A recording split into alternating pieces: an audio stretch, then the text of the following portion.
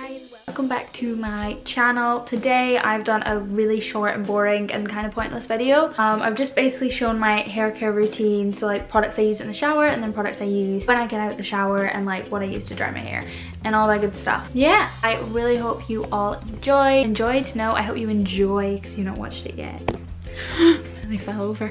Enjoy, peace and love. Okay guys, so all of my hair is washed and clean, so I'm just gonna show you what products I use in the shower hair wise, not body wise, because it's not really the point of this video. I'm literally like, this is me standing up, whoa, having to like do like a mini squat. It's kind of uncomfortable. The shampoo and conditioner I use is from Pantene, and I've literally used this for like, I don't know, like 4 years, 3 years maybe. So this is the Repair and Protect shampoo and conditioner. I don't really know why I picked this up like in the first place. My hair is pretty healthy, but for weak and damaged hair, like my hair isn't damaged, like I've never dyed it once, but I just really like it. I've obviously tried a lot of shampoos and shit in my life. I've just always stuck with this one because it just makes my hair really soft and shiny. I will always shampoo my hair twice. I did do like a hairdressing course once, and there was like a reason behind why you do it, and I can't remember. Like the first time you shampoo is like to just get anything off your hair, and then the second shampoo is to like really clean it. I don't know, but yeah, I shampoo it twice and then condition it. I've also been using the hair scrub from Frankbody, but I've lost it.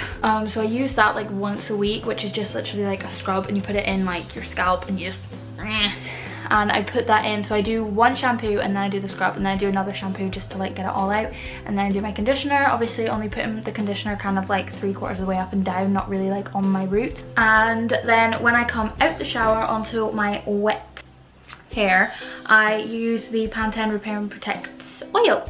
I love this one, but I also love the Wella Oil Reflections one. That one's really nice as well, but it's kind of pricey, so we just go for this one because I'm not about to spend 25 quid on a hair oil unless Wella want to send me one. That would be awesome.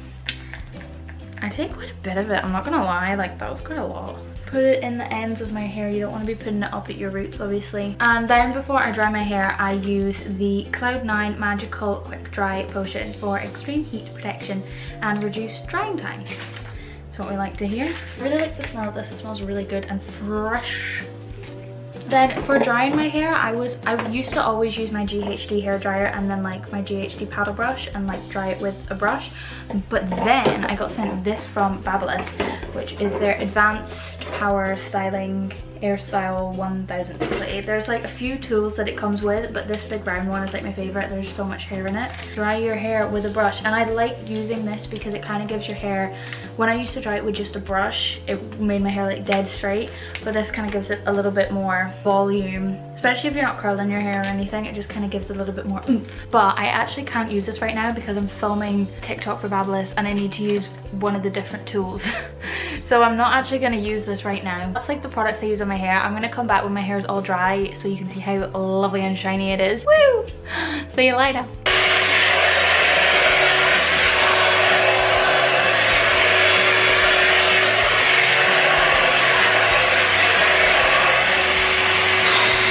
It's hot. Okay, so that is my hair all washed and clean, lovely and shiny, literally so insanely soft, like wow. This video was fucking pointless. Stunning. I really hope you enjoyed this really short, weird video.